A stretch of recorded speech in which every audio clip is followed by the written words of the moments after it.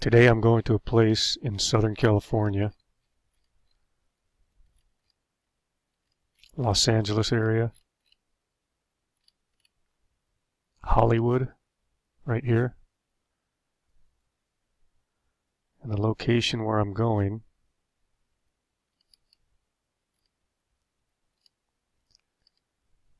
is right here at this intersection. This is the intersection where two police officers were kidnapped March 9th, 1963. That would be 45 years ago today. Policeman Ian Campbell and his partner Carl Hettinger. They were patrolling the area in an unmarked police car. And according to Joseph Wambaugh's book, The Onion Field, this book right here, he said that Ian Campbell was driving an unmarked police car and his partner Carl Hettinger were with him, and they were near Gower Street. This here is Gower Street. And according to the book, they were going down an alleyway toward Carlos Street. Here's Carlos Street right here, and this is Gower Street. So when we look from the air, I can see that there was an alley coming down from the north to the south toward Carlos Street, and there was an alley coming from the south off of Hollywood Boulevard up north toward Carlos Street. Now, he didn't specify which one they were going down, but it was one of these. He was either coming up from the south from Hollywood Boulevard or down from the north toward Carlos Street. Now, if we go down to Street View over here, you can see that where there used to be an alley, there is no longer an alley right here. You can see it's been blocked off. If we leave the street view and we go toward Carlos Street, you can see right here on Carlos Street, this is where the alley used to be on this side, and there used to be an alley right here. So they were coming out of one of these alleys. I'm not sure which one. Now, according to the book, he said there were two criminals. These two guys right here. This guy here is Gregory Powell, and this guy here is Jimmy Lee Smith. They were driving in a 1946 Ford Coupe. And this here is a picture of the actual car. They were driving this car in the area, and they were two criminals looking for a liquor store to rob. Now, according to Joseph Wambaugh's book, the two criminals came up off of Hollywood Boulevard, headed north on Gower Street, and then made a left here on Carlos Avenue. And right here on this street, Vista Del Mar, they thought it dead-ended here, and I'll show you why.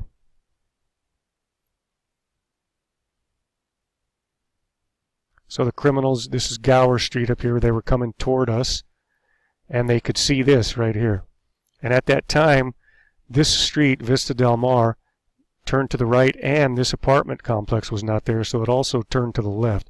But from their perspective, as they were driving up, to them it looked like a dead end. So what they did is they did a U-turn and started heading back down toward Gower Street. Now on their way down toward Gower Street, that was about the time that Ian Campbell and Carl Hettinger were coming out of one of these alleys, either this one here or this one here.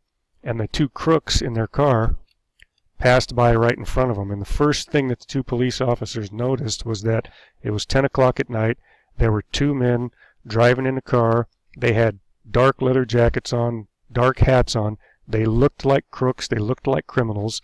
So the police officers made their turn out, got behind them immediately, and hit them with the light. Like I said, it was an unmarked police car, so they would have had to have stuck the light up on top of the hood for them to get the attention of these two criminals.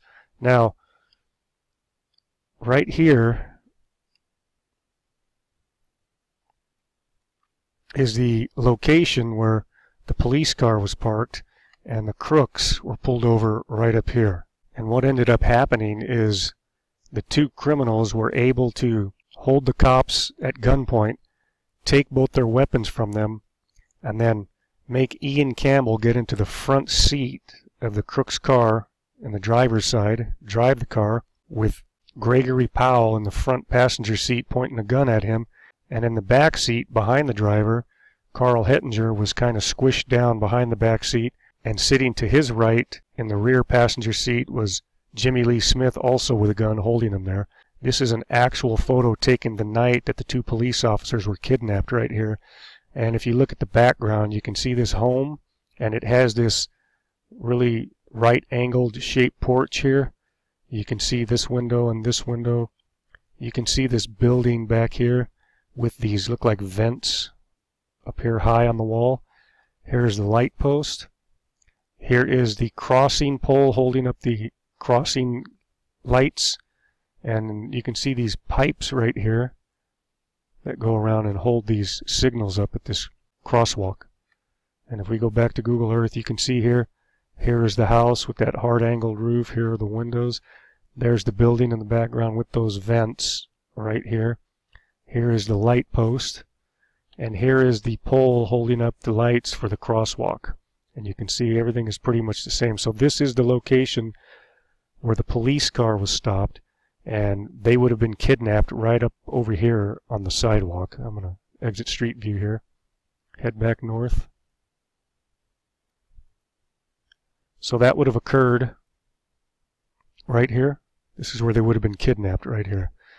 So what happened was Gregory Powell, who was in the front right seat holding a gun on Ian Campbell, the policeman driving, and Jimmy Lee Smith right here was in the right rear seat holding a gun on Carl Hettinger, who was kind of squished down behind the driver's seat. Gregory Powell told them to head up toward Bakersfield. So Ian Campbell did a U-turn, went down Gower Street, probably made a left on Franklin, right here, got on the 101, and headed north. Now at that time, the 101 didn't turn into the 170. They had to take the 101 over in this direction, and also in 1963, they did not have the 405. So they had to exit right here on this street, which is Sepulveda Boulevard, right here. And it was Sepulveda Boulevard that took them all the way up through here. And keep in mind, 405 and the 5 freeway right in here did not exist at that time. They had to take a road that took them over the top through this area called the Grapevine, all the way through here. It was about a 90-mile drive from where they were picked up to where they ended up. Came down through here, the Grapevine, heading towards Bakersfield.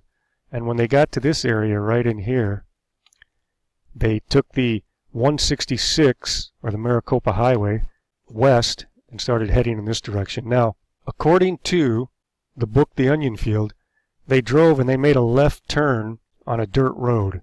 Now from here you can see there are a lot of dirt roads, so I wasn't sure what to look for. And these marks that I put in there I'll get into in just a minute. So what I did is I started looking at photos. And I started off with this photo first because this photo has a lot of clues. First and foremost, you can see right here where these cars are and these people are standing. That is the exact location where Ian Campbell was murdered, right here. And I couldn't find the location. So what I did was I looked at this picture and I followed the silhouette of the hills right here. You can see there's this dome with a tiny peak, and then it goes into another small dome. Then that comes down and goes into another dome. And then it kind of comes down into this, what I call the Big Canyon. And just to the left of the Big Canyon is you have this divot. And just to the left of the divot you have this area here, which is what I would call the Small Canyon. So back here at Google Earth, I thought, okay, I'm going to go down to Street View and see if I can find the silhouettes of those hills. And I dropped the Street View icon right about here.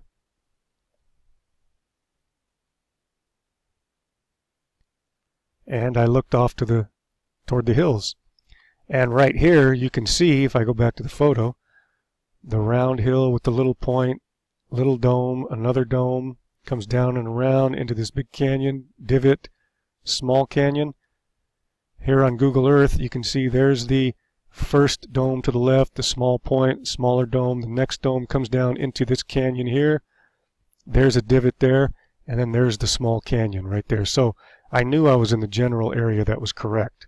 Back here at the photo I started looking for other clues, and there were a couple of clues that I found that were very, very helpful. First and foremost was the Small Canyon here. You can see from this photo where the murder took place, this little dirt road is to the left of the Small Canyon. So back here at Google Earth I exited Street View and I started looking for the Small Canyon, which would be this one here, and the only road that's just to the left of it was this one. So I'm going to turn this back north. So you can see here's the small canyon, and there is the road. So I knew that I had the approximate correct road. And then, according to Joseph Wambaugh's book, The Onion Field, they made a left turn off of the Maricopa Highway on a dirt road. So I went looking on this road, and what I found was that the road turning left comes down through here, and then it makes a right, and then it turns left again. But in his book, they never made a left, right, left. They made a left turn and went straight for quite a ways. The only road that lined up with that was this one here, coming across the field like this and down through here.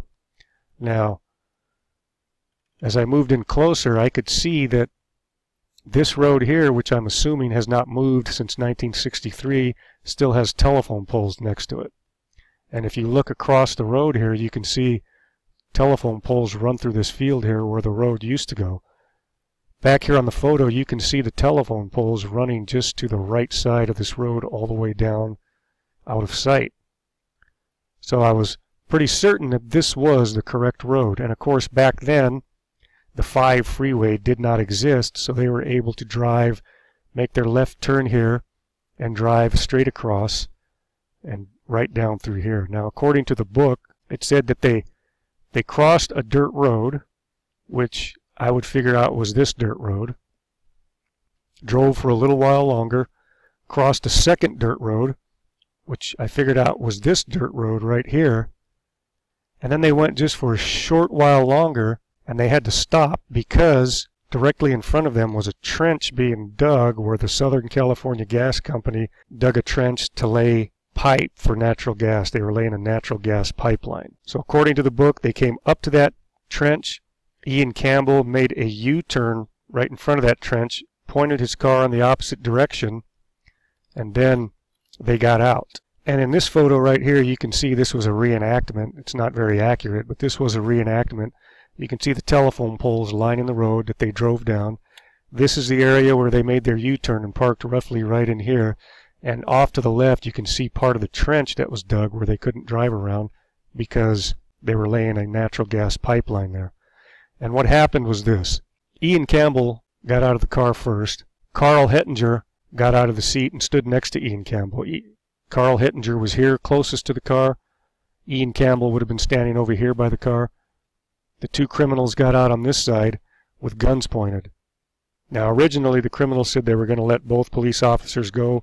They were going to get in their car and drive off. But what happened was Gregory Powell, this guy right here, came around the back of the car and walked up to Ian Campbell and asked him, "Have you ever heard of the Lindbergh Law?" Ian Campbell said yes, and then this guy, right after he said that, raised his gun and shot Ian Campbell right in the face, got him right below the nose and above his upper lip, right in the middle, and he went down. At that moment, Carl Hettinger, being aware that his partner just got shot, screamed, turned around, and started running down this dirt road. And they were firing at him, but he was zigzagging down the road. Ian Campbell went over backwards. Carl Hettinger got away.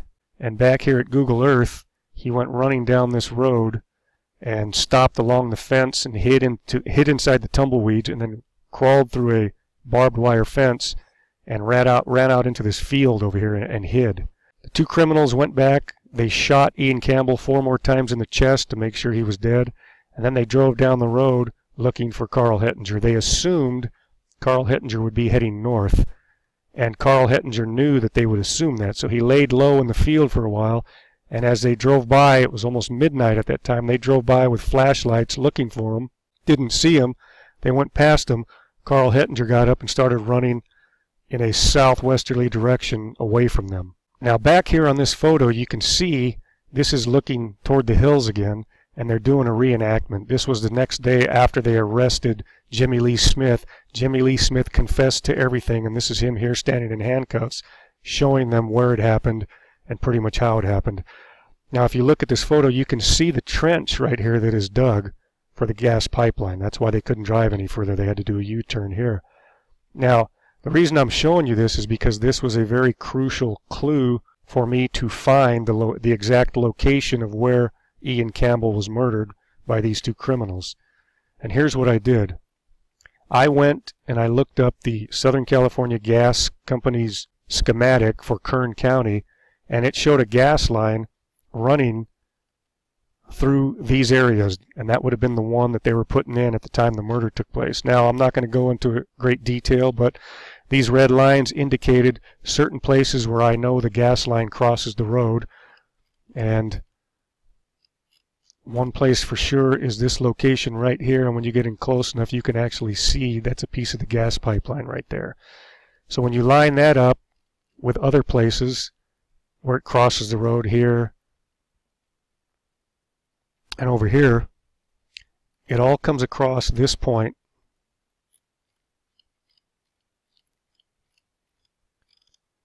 right in here, where I'm about 99.9% certain this is where the natural gas pipeline runs to this area right here, which means that the car would have come down roughly in this area, done a U-turn somewhere in here, and Ian Campbell would have been shot, murdered, right about in this area right here.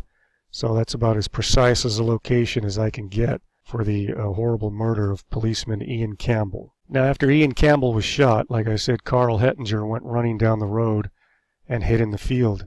And the killers went driving around looking for him, but he was running in the opposite direction. The killers were all over this place out here. Now, as Carl Hettinger was running, he heard a sound, and it happened to be a farmhand plowing the land in a bulldozer, pulling a plow. He went up to him, pleaded with him, "Please help me." The guy got him on the bulldozer, but it was too slow. They thought they could get there faster, so they started walking.